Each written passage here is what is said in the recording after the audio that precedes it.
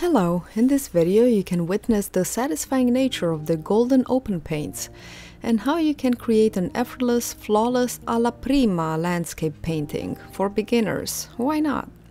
I start by mixing my palette colors, which in this case they are warm colors, as the rocks in this canyon are of an orange, rusty hue.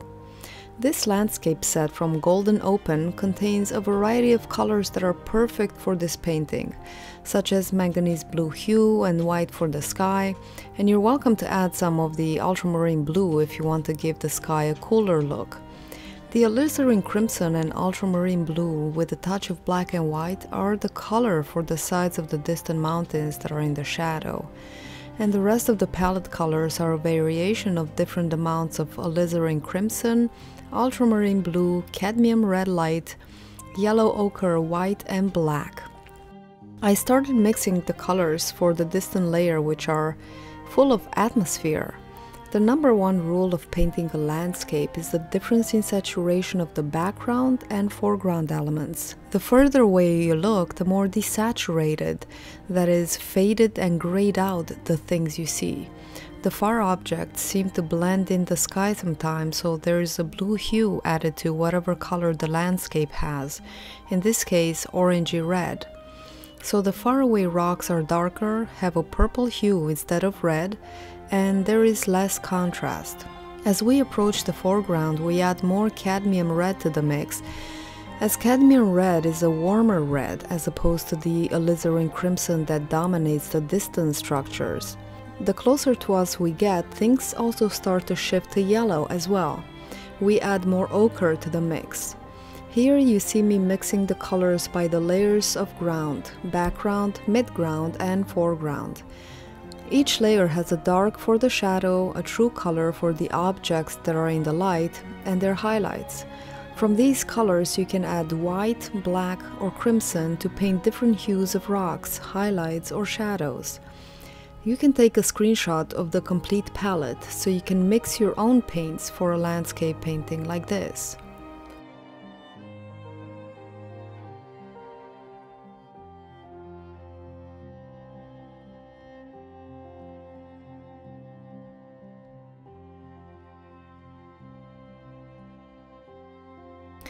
This is an 11 by 14 inch canvas board. It's a pretty small canvas, and I generally start by making a really quick sketch of the composition to give some strong bones to the structure of the painting. I do so with the sky color, a mix of the manganese blue and the white, but you can sketch with whatever color you want, just use a light hand. When painting a landscape, it is recommended that you start at the top and continue down. This way, if you drip, you can easily cover your mistakes as you go down. Unless you work from imagination, when painting from a reference photo, refer to it as often as you can. In fact, you should spend a few minutes just examining it before you start painting, to get familiarized with the shapes and relationship between them, contrast, color variations, and the overall composition and flow of the piece. When painting the sky, I keep in mind the flow and movement of the clouds, and at first I am only blocking in the cloudless sky portions, observing that the upper right corner of the sky is the darkest. I add more manganese blue to my light blue mixture for that corner. If you want your sky to have more of a cooler color, you can add some ultramarine blue to your manganese blue. That will shift it from the greenish blue to a more purpley blue. Here I'm just using manganese blue. Generally, the bottom part of the sky is lighter, so add more white to the bottom and then blend it with the rest of the sky. Then I add more white to block in the clouds, and then I blend them very softly with the rest of the sky. Then grab more white and very softly create the wisps and strands of transparent clouds.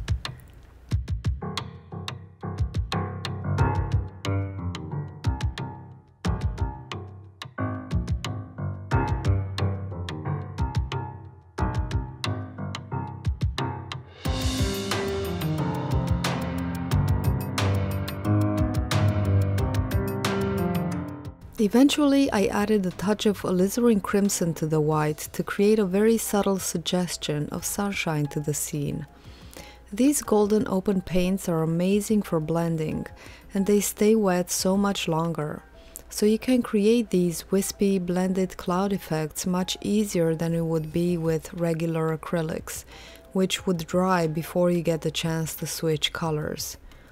The golden open paints feel more like an oil paint in that regard, and that can be a hindrance as much as a help in some cases.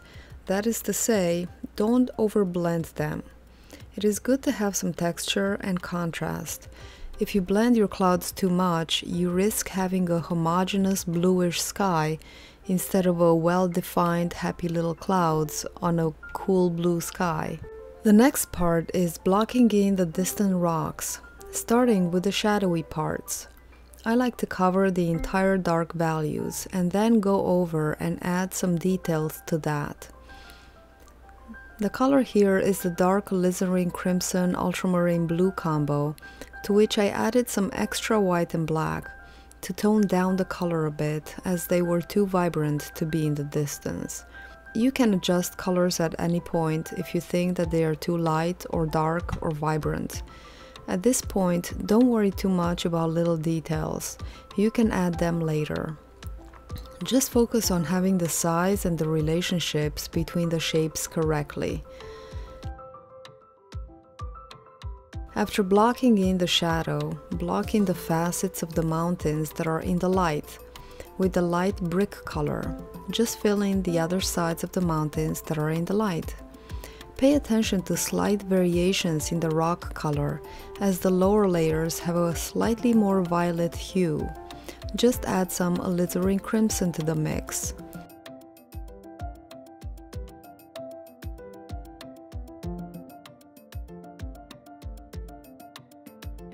After blocking in the solid colors, it's time to add some details. Details to the shadow colors, which are made from a slightly lighter and warmer color than the shadow. And then highlights on the light sides, which are a fleshy color. And then a more light and yellow fleshy color for certain layers of the rock. Just look at your reference photo constantly, and when you mix your colors, just add small increments at a time to achieve your desired color. Remember that acrylic paint dries slightly darker than when it's wet, so if you can barely see the highlight on top of a color, then you should lighten it a bit. After you block in the light side, you can go back and add more dark back in. There are many little details in this picture, and even though we're going for a realistic landscape, it is a cross between real and an impression. If you would want to make this truly realistic, it follows the same basic principles, just 50 more hours of work. Keep in mind, this is an alla prima painting, which means that it was painted in one sitting. It's nearly impossible to paint a realistic painting in 4 hours, but not impossible to make it look good and recognizable from a couple of feet away, which is the proper way to view any good art. Take your time to add little details, as they make all the difference between a painting that looks as though a 4-year-old did it and a masterpiece. Don't worry too much if in the beginning your painting still looks like a 4-year-old did it. There are some really talented 4-year-olds out there, and maybe you're like them. Add the light highlights on the sides that are in the light, observing that the upper layer of the rocks have a more bleached appearance, so just add more white, yellow ochre, and the smallest touch of ultramarine blue to the light fleshy pink color that you mixed earlier. The smallest details are added with a small liner brush, loaded with paint, lightly touching the paint on top of the previous paint, taking care that they don't blend. You're simply laying the highlights on top.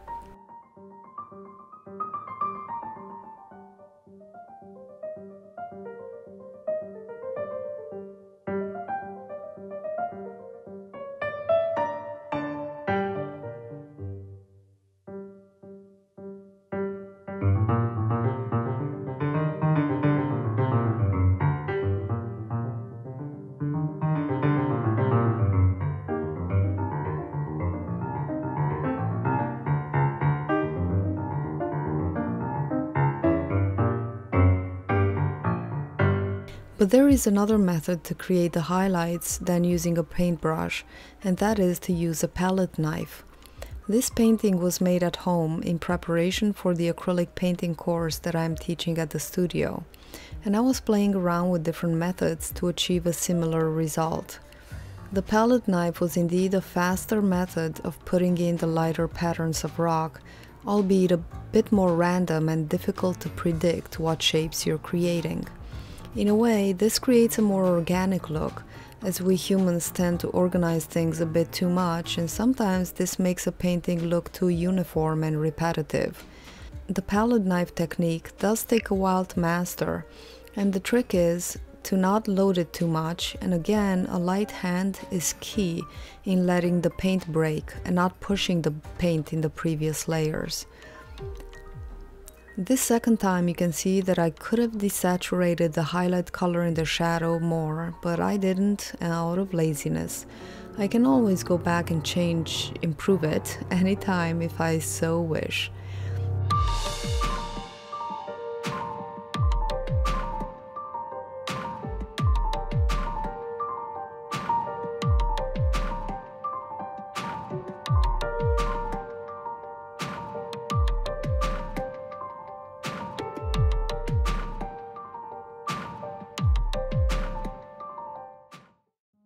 Then just continue painting the lower layers using your palette colors that match the reference photo best.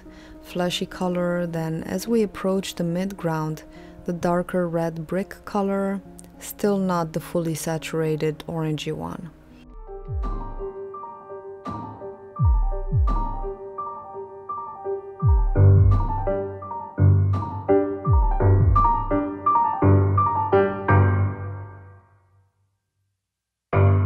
Add the little rock ground by touching your small brush to the canvas, just tapping slightly, leaving the dark of the rocks and some of their highlights on the canvas.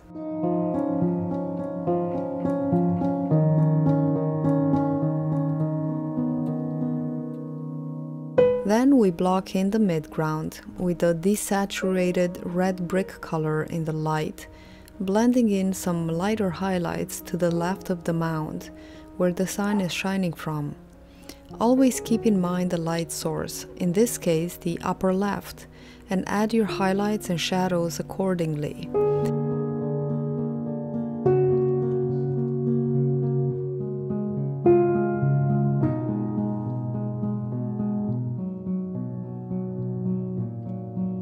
Add the shadows, the horizontal rock textures and layers, and you can use your palette knife to add more texture if you wish.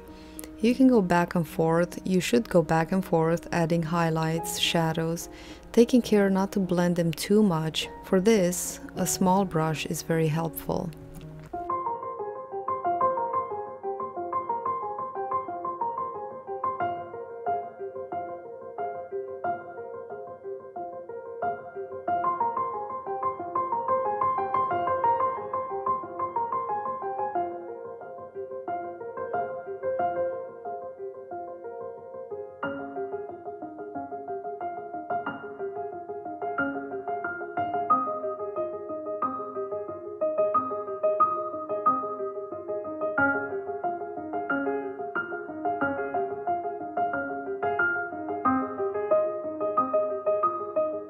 The foreground is the most satisfying to do. It's pretty flat, with the exception of some hills and valleys, and you can achieve the sense of earth movement by color and value.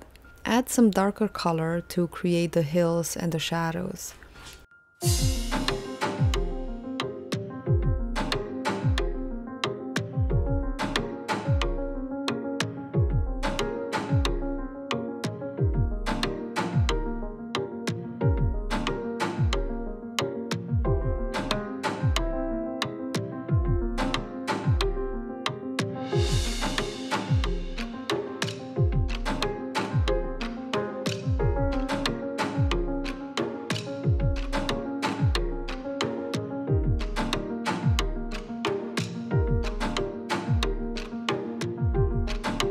Then dilute some of your brown paint, add a little black, and with a stiff flat brush or even better, a toothbrush loaded with a loose dark paint, flick it toward the canvas, aiming at the foreground, and make sure that you don't have anything precious behind the canvas or around it, or it may get painted on.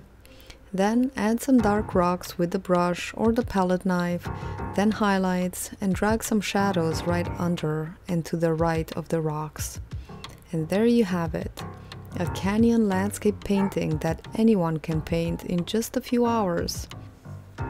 And if you want to see the step-by-step full painting that I did during my live stream a few weeks ago, check out the card above or the link in the description, where you can find some other helpful resources for the genius artist like you.